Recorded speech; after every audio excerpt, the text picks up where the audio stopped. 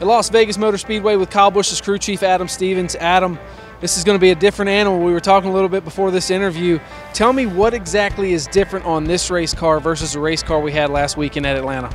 Well, just from Atlanta, the only real difference is the incorporation of the drag ducts. You know, last week we were allowed to have some brake cooling, and this week we're not. So we're back to the drag ducts, and it's really taking a lot of air that would have went over the body and putting it out through the sides and making a little bit more wake on the sides.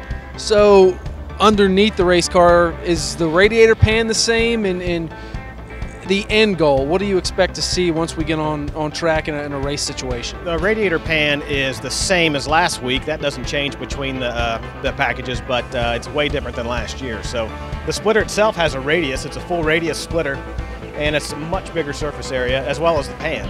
And the spoiler last year was 2 3/8 of an inch tall, and this year it's 8 inches. So all that added up adds about 60% more downforce and about 30% more drag.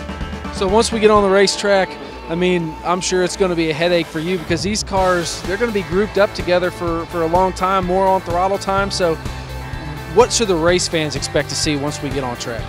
It's going to be very similar to Atlanta early in the runs. Atlanta, you know, the restarts were really crazy, 3, 4, 5 wide at times.